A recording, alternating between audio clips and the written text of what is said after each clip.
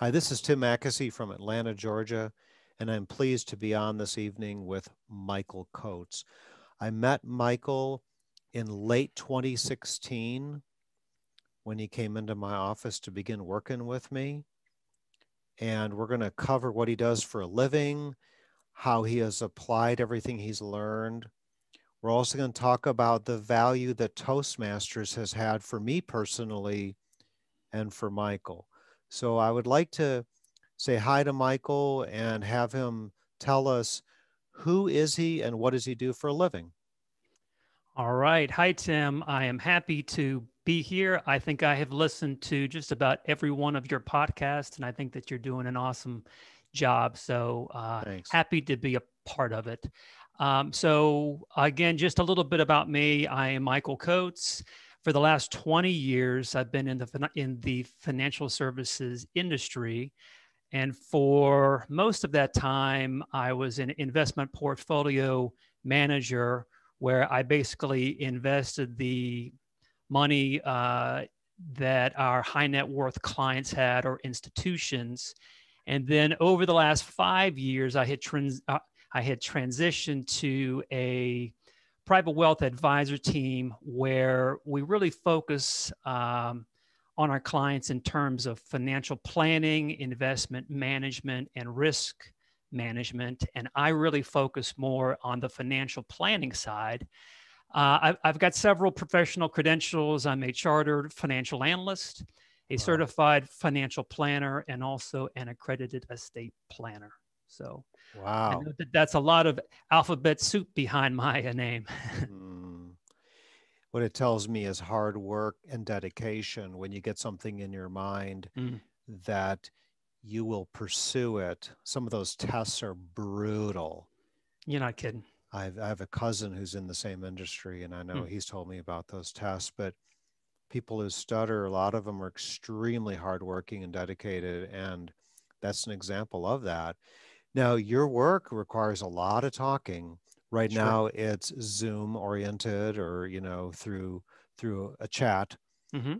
At the same time, it's a lot of talking. It's important topic matter. Maybe a man and wife are going to retire, Yep. and they're a high net worth couple, and speaking is a premium. Let's be honest. Is that right? Hmm. To Yeah, clearly I mean, I say, think you hit the.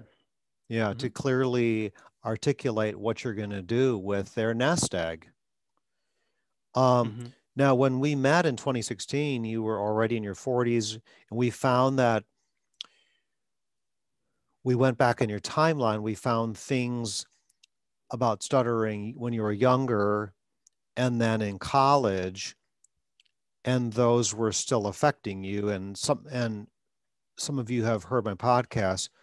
You know that how in my 40s do I anticipate and fear stuttering? Well, a lot of times it goes back Mhm. to previous experiences, sometimes as a child, where we develop a strong dislike of stuttering. Some people are teased, some people are bullied, but we have a reference for that. And um, is there anything you want to share about maybe some experiences as a kid or in college that you believe came with you into adulthood? Sure. As a kid, I think the first time that I can recall being teased was when I was pretty young. Mm, And I think it was at the daycare that I had gone to. And mhm, it wasn't the kids, it was the person's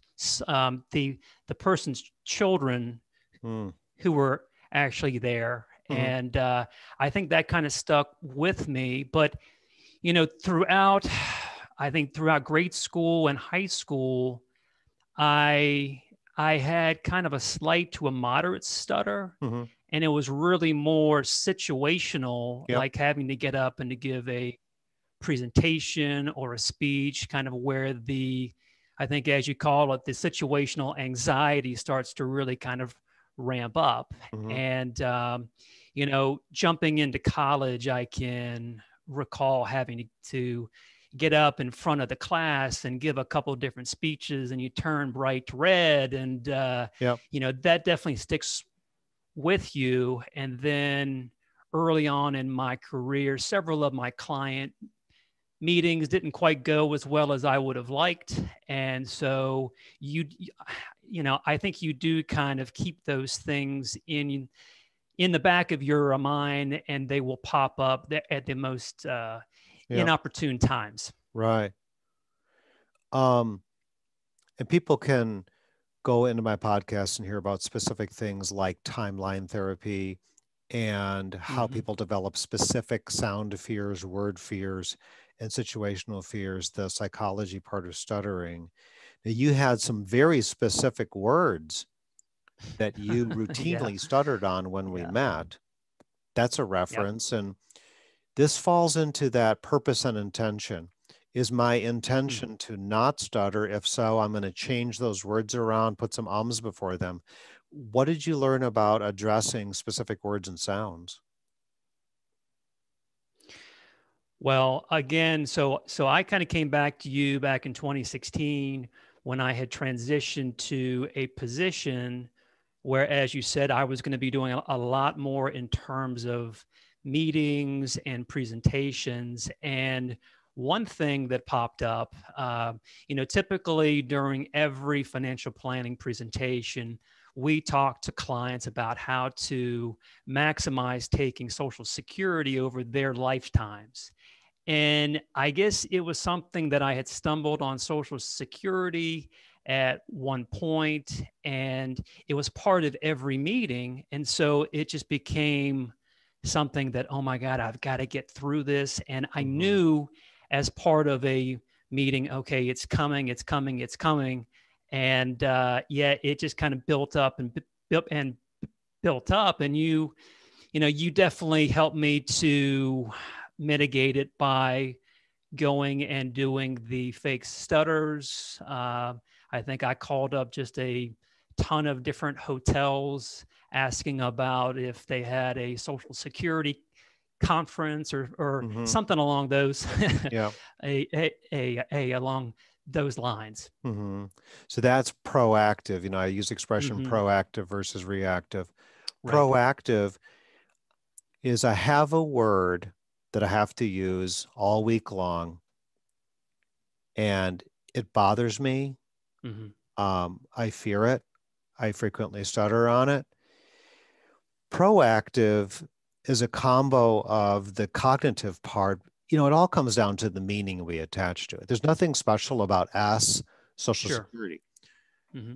It could have been a D word or F word for someone else, but anyways, the cognitive part, like what do we believe about stuttering in the middle of a meeting on the word, is a critical thing to ask ourselves. Mm-hmm. And then the proactive part is calling like a bookstore and looking for books on Social Security planning. Mm-hmm. It's right there for the taking. That's proactive.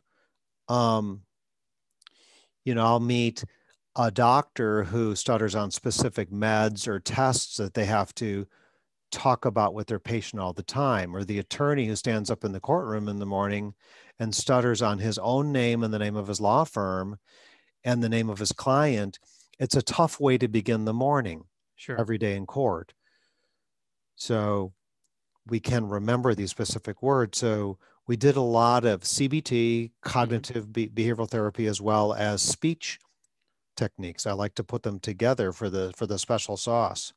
Hmm. What was really cool is by 2017, you were already in Toastmasters, Right. and I'm going to hint that you had the courage to speak at my Raise Your Voice nonprofit meeting by January of 18. I met you the Mm-hmm. end of 16. So basically a year later, you were willing to stand in front of an audience of 90 people and disclose you stutter and talk Mm-hmm. about yourself. It was really cool. Let's jump in here about Toastmasters. Okay. I moved to Atlanta, Georgia in 87. And I can tell you from sixth grade through undergraduate. So that's 3 years of middle, 4 years of high, 4.5, 5 years of college because of my stuttering. I dropped some classes. So Mm-hmm. that's 3, 7. 12 years, I did everything to not speak in front of a class. I faked sick. I went to the bathroom. In some cases, I took a F instead of talking in front of a class in high school. I had a phobia. I got to Atlanta in 87, wicked stutter, and trying to find employment. And I learned of this thing, Toastmasters. And the local chapter, I went down to it. I was wearing a hockey jersey from the old Atlanta Flames and a pair of jeans. I walk into a boardroom with paneled walls and oil paintings. And it was a very formal room. Everyone was either in a sport coat or suit and tie, realtors, attorneys, professionals. And here I am. And I also arrived late. At the end of the meeting, they said, "We have a guest here. Would you please stand up and introduce yourself and tell us why you're here tonight?" I remember the moment as I stood, the room was spinning like a hurricane. And I remember vomiting out something like, "My name's Tim. I stutter and I'm here for help with my speech." Mm-hmm. I slumped down in my chair. The meeting came to an end. I thought for sure they're never going to want me to come back because I just dropped a bomb in this room. Well, not one, not two, but three people came up and said, "It's nice to meet you. We hope you'll join." And the third person said, "I would like to be your mentor." And I want to cry right now. These were complete strangers. That's Toastmasters. Complete strangers encouraging me to join. And then one person saying, "I personally would like to mentor you." I was like, oh my God, this is amazing. It's awesome. What was your early Toastmasters like? So, part of the problem that I had, or the issue that I could use help with, is that I did have that anxiety of getting on a conference call, or talking, and just as part of like an open group. And you had really talked to me about how Toastmasters had helped you, and that if you really kind of want to slay the dragon, getting into Toastmasters can help out. And so I didn't take your advice all at once. It took me some time. And so I think it was probably June of 2017. I had gone to my first meeting, and it was just kind of like you said. At the end of the meeting, they asked me to stand up and kind of say why I was here. You actually had already prefaced to me how it worked, so I already had a little bit of a spiel kind of all set. But kind of the same thing. People would come up and say, "Hey, that this group is an awesome group, and here's why." And I lucked out in that the group that I joined was very diverse. It had some young speakers, it had some older speakers, and in between, and just a lot of experience too. And so I had a mentor who, like you, asked me if they could work with me, and it was an awesome experience. And typically, when you start inside of Toastmasters, there is a speech that you give that is called a icebreaker speech. It's the easiest speech that you can give because you're talking about yourself. And so I kind of jumped that typical typically first speech, because you had kind of instilled in me that habit of always saying yes if somebody asked me to speak. And so somebody had said at the time that there was a humorous speech contest. And I said, well, I think I've got a pretty funny story that I could, say. I don't know if it's going to be any good, but I'm happy to get up and to give it a shot. And, I go into the room, and there's 20 plus people, and there's a lot of other people outside of the club to be there as advisors and to witness how things went. And I got up and I gave the speech, and it went over pretty well. Mm-hmm. And I actually came in second, which is pretty good for the first speech, I have ever given. Yeah. And it just so happened that the person who won this, who actually won the contest, he could not, or he had a conflict to go on to the next level. Yeah. Which was the area contest. Mm-hmm. And I didn't know that there was a succession of contests. And so they had asked me, well, hey, did you have a conflict? Can you step in? Yep. And I said, yes. And so I had gone back to talk it over kind of with the mentor, and we did some additional work on this, on the speech. Yep. And she had actually put me in touch with other clubs to go and speak as a guest speaker to get some practice. Yep.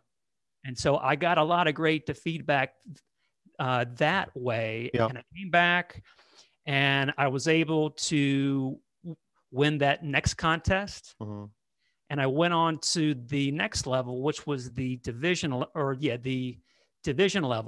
And man, I was coming back from a business trip. I think I'd been in Tampa, and I was on the flight home practicing my speech. I was tired. Yep. And I said, I've got to go. And I made it to the contest. And this is a packed room. It's probably 80 plus people. And I'm exhausted. And I'm like, and right before it was my term, I said, hey, it is your time. Make the best out of it. And I hopped up and I probably gave the best speech I have ever given. Yeah.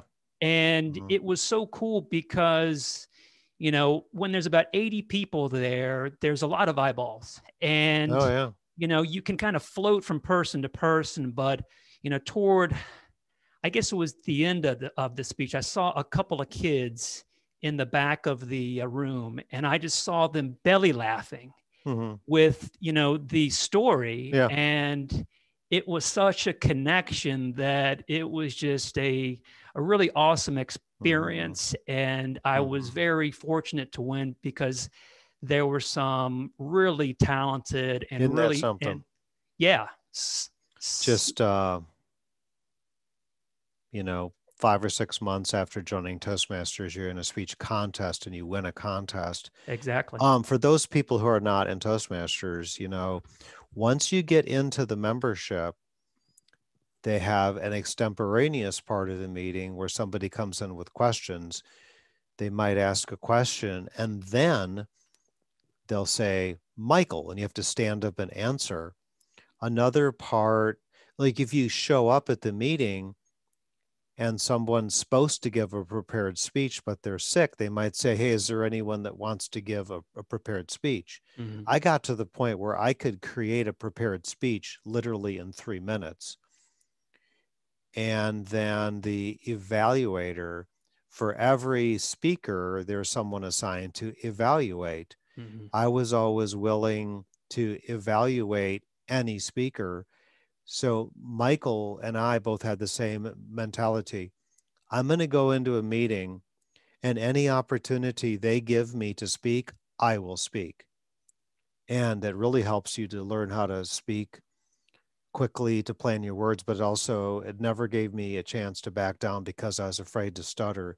I got my CTM, my ATM, and my ATM bronze. The only thing after that is a DTM. And in my few years in Toastmasters, I moved around in Atlanta as a single and then engaged to my wife, Carrie. So I moved around and I changed clubs a bunch of times, but I also went as a visitor to other clubs, which would force me to stand up and say my name, which was always a problem. But Toastmasters literally changed my life. I ended up going on to teach college classes, Hmm. and I frequently teach courses, 100 people, 150, 300. The largest group I've ever talked to was 1,500 people, and I was at Wow. ease, and Toastmasters made that possible. So it's a beautiful organization. You can go to toastmasters.org. Right now, everything is virtual for the time being. Hmm. Now, you've had to make a move during the pandemic to internet meetings versus in-person meetings Right. with clients. Hmm. Give us a quickie on what it was like initially to all of a sudden transition overnight to chat meetings, Michael. Yeah. So it was a really hard transition. Um, just by, I think, by being in the room with people, I'm able to, I guess, kind of better read their their body language. Mm-hmm. And when you go on to the Zoom or like a WebEx, it is it's just not as good. And I think just having the fact that there is a camera Mm-hmm. on you, and there's this whole construct of like Mm-hmm. being on the line that causes some additional level of anxiety.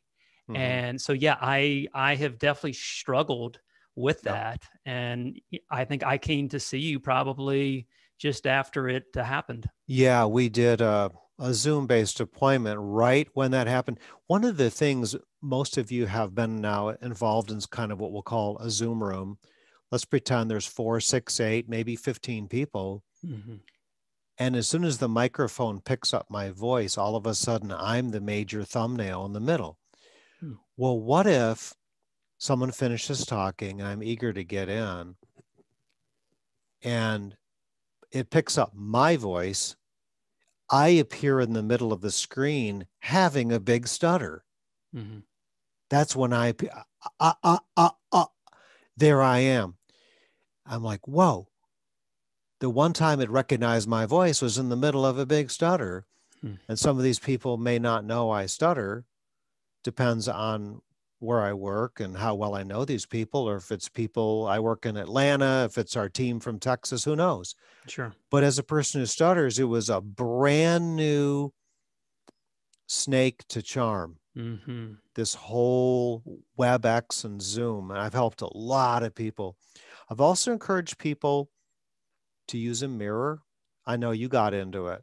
Yep. There's a difference between, like, right now I'm watching myself in my thumbnail, but if I put a huge mirror above my webcam, how's it different to look at yourself in a mirror than the thumbnail, Michael?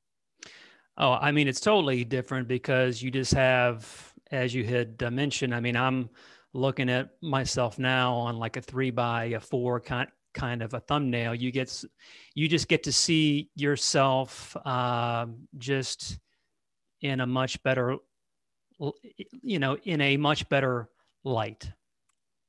Well, it's a larger image. Once Mm-hmm. you've done it, you understand. Remember, 2/3 of everything you learn comes in through your eyes.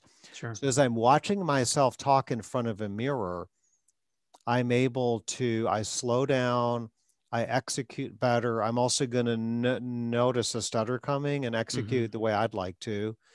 Mirrors are famous for that use. Some people hadn't thought of using a big mirror. I did a YouTube video April of 2020, as a lot of people who stutter went on to have to interview online, whether they're in college and they are trying to land an internship, or people who are trying to find employment. You Mm-hmm. can find it on the internet. And I walk people through how to assess their thoughts and feelings before the interview, Mm-hmm. how to reframe anxiety. And it shows me sitting in front of a laptop with a mirror above and beyond the laptop. So I found that to be very helpful. Now, one thing you really hadn't done until your 40s was disclose you stutter. Right. Now, a lot of your anxiety, you know, we think of stuttering as a social anxiety. A lot of anxiety and fear and avoidance came from trying to not stutter, Correct. trying to conceal it and Mhm. not let anyone know you stutter. Mhm. That's changed massively Right. since, let's say, 2017, 2018. Tell young people and adults the value of disclosure, telling people you stutter. Yeah, I think for me, the biggest thing is that it puts myself at ease in that I no longer am really mind reading what these other people might be thinking. Mm-hmm. And so I'm doing two things. I am letting the client or the person know, hey, look, um, here's something about me that I'm going to share. And so it puts them at ease, but it's really more for myself. You're right. Yeah. And and Say something more Mhm. about that. It's for yourself to disclose. Yeah, well, it's the whole thing. So I was actually it's kind of interesting. I was reading that book that you had talked about, the Feeling Good Handbook, Yeah, and it's a classic. something that he had written that really stuck with me. He said that there is no anxiety without mind reading. Yeah, And I was like, wow, he's exactly right. And absolutely. and I'll give you kind of two examples.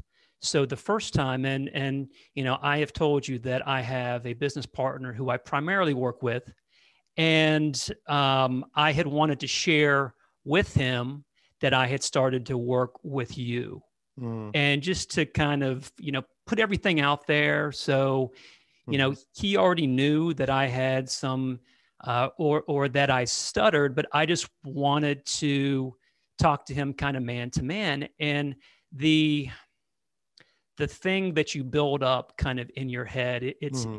it's that what do you call it? The fear, the like false evidence appearing real. Yeah, the Um, acronym for fear, false evidence appearing real. yeah, so I had kind of built up this conversation that he and I were Mm-hmm. going to have, Yeah. and I actually talked to him a or I had talked to him about it, and I disclosed, Mm-hmm. and it could not have gone off better. Yeah. He actually turned out to have a stutter as a child, Mm-hmm. and he had gotten over it, but then he has a child now who Yeah. stutters as well. And so it was a great Yeah. conversation, and it helped to put me at ease. Yeah. And really, the second time was the first time I had disclosed to a client, and that Mm-hmm. was a pretty big deal. Yeah. Because you had told me, hey, this is going to be great, and I was like, I'm not sure, Mm-hmm. but I was going out to see a client that my partner had told me this might be a little bit of a tough meeting. Just they're pretty quick, and Mm-hmm. so on the car ride there, I said, you know what, I'm just going to come clean and Yep. disclose. And man, the meeting could not have gone better.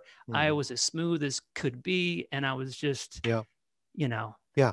So it yeah, was win-win that you said exactly. sometimes I stutter. Right. Yeah. Yeah. Well,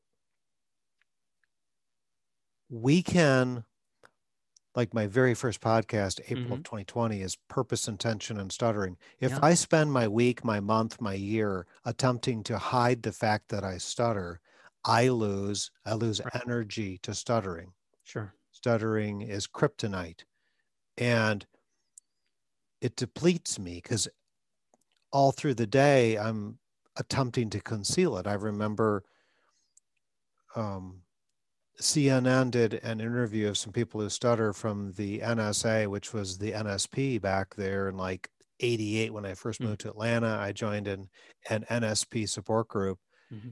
and somehow CNN wanted to interview some people, and I agreed to do it, which I couldn't believe it.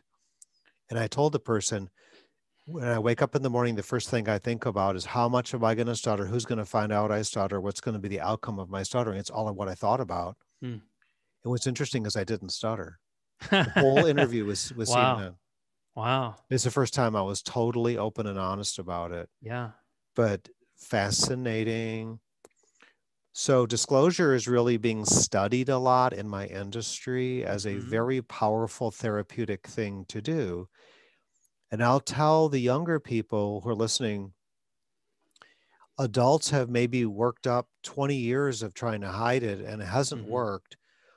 You're more than stuttering. Go ahead and tell people sometimes I stutter. Right. If you're applying for a job, wherever you see it will put you at ease. And if someone else doesn't get it, Hmm. move on. So disclosure. And then the other thing is, remember, disclosure shrinks the identity. If I'm trying all week to not stutter, my identity as a stutterer has a lot of energy. When I'm willing to disclose, the I become more a person who stutters instead of a stutterer. So that is great to hear. Um, any sage advice for the college student who wants to go into finance, business, law, who stutters? Any sage advice? Because you've already walked on the hot coals, Michael. Yeah, sure. I think, well, in my case, I wish that I would have, or I wish that I could go back and tell a younger Michael to try some different speech therapy when I was younger, Mm-hmm. because I had gone through a couple different a couple different rounds of it, Mm-hmm. and I was in my probably early 20s, and I Mm-hmm. thought, well, that's about, I've explored all that I think I can, Mm-hmm. and so I kind of lived with it. And you know I look back and I think it really did hamper some opportunities. Mm-hmm.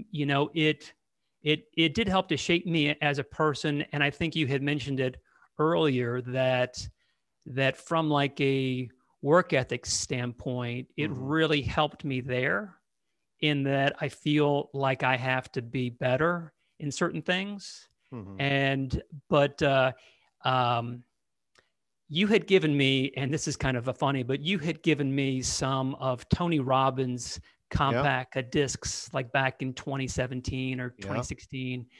And I was listening to them, and something that he said kind of really stuck Mm-hmm. with me. Yeah. And I'm actually, this weekend, I'm going to give my second icebreaker speech. Lovely.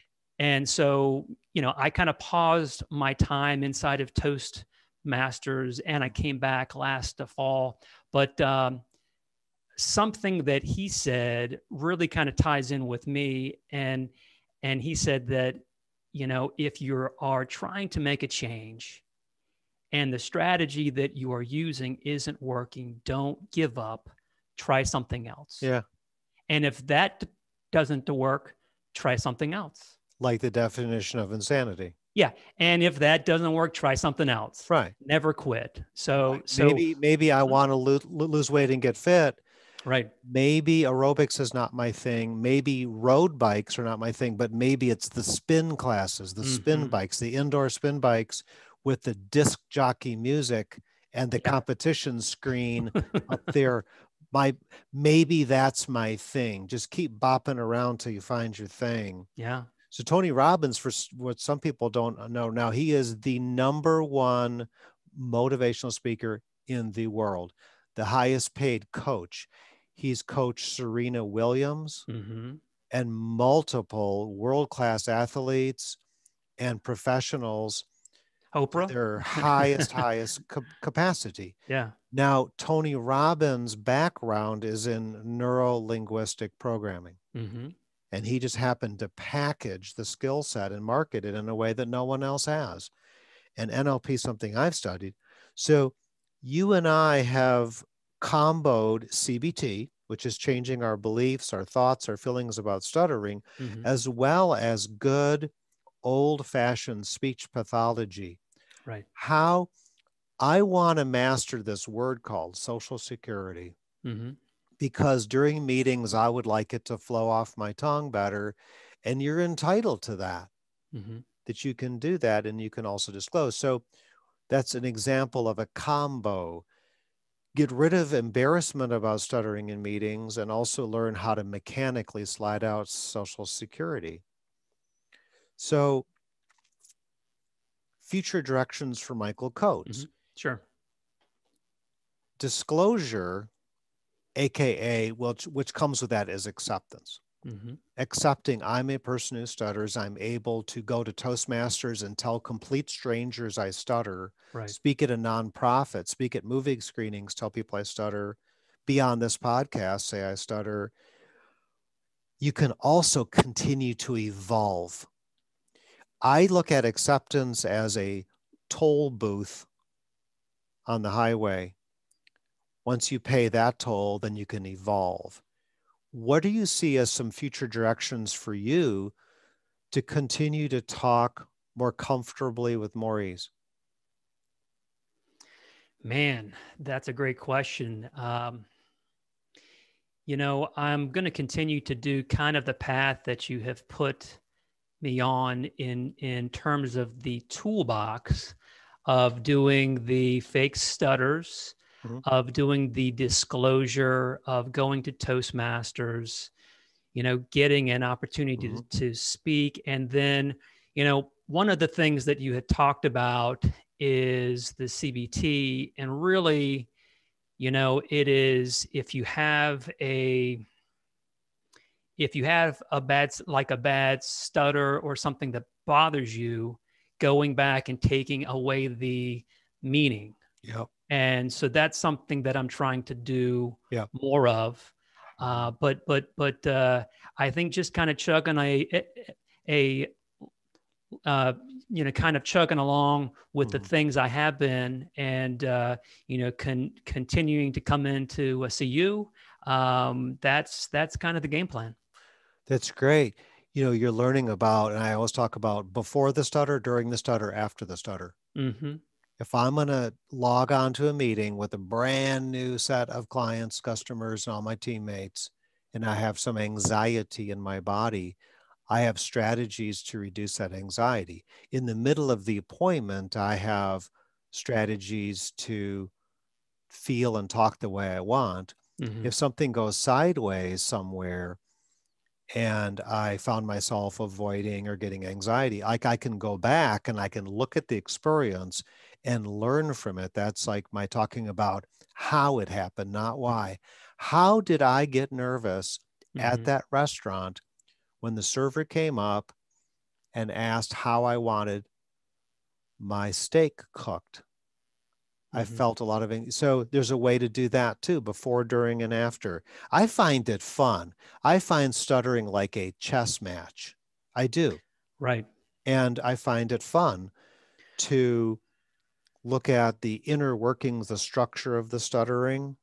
It's one of the words I use as the structure of the stuttering, and the strategy of how the different beliefs. So I admire you've been willing to read self-help books, join Toastmasters, get on phone calls for self-therapy. And somebody listening here would, they can know that we've gone 6 months or more without ever having an appointment. Right. During the time I've met you.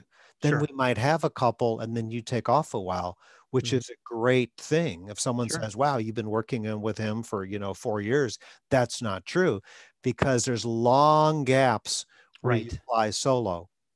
And then you come up with something and you want to tune up, like I'm your golf pro, and you're going from a 15 handicap to an 8 to a 5, and now you want to start playing tournaments. Exactly.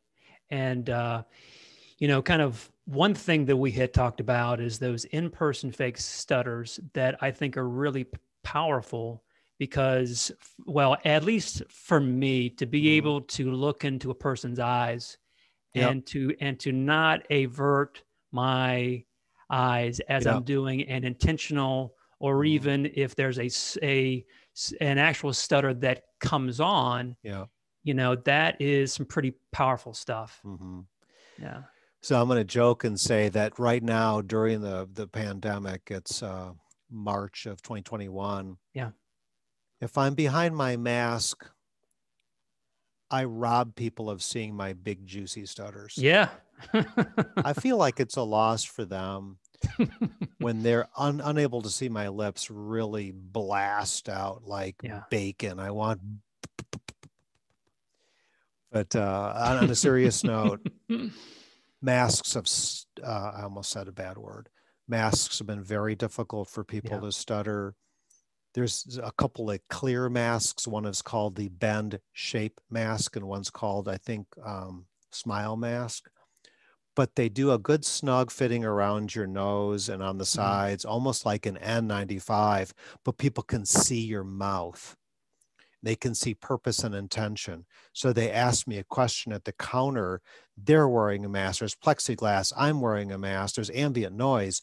Right. But they can see my lips are moving. It really Mhm. increases patience because I've been out on safe field trips with clients who stutter behind a mask, and sometimes people become impatient and try to fill in their words. But I think I just went on a tangent. You're saying that you're going to get back to in-person voluntary stuttering, maybe Oh going to yeah. Lowe's or Home Depot or something, Mhm. Mhm. walking up, because the experience will be better for you. Exactly. Yeah. I love it. I love it, man. Well, listen, I mean, you're doing everything, you're checking all the boxes to evolve. And I look forward to you when we can have more in-person things, Yeah. when we can have movie screenings, Mhm. when we can have big support groups and get you up in front of people. Because I know you've said to me off mic here that you want to keep giving back. Exactly. Yeah. So listen, man, thank you so much for your time tonight. This was awesome. Awesome, Tim. Appreciate it. All right, thank you. Mhm.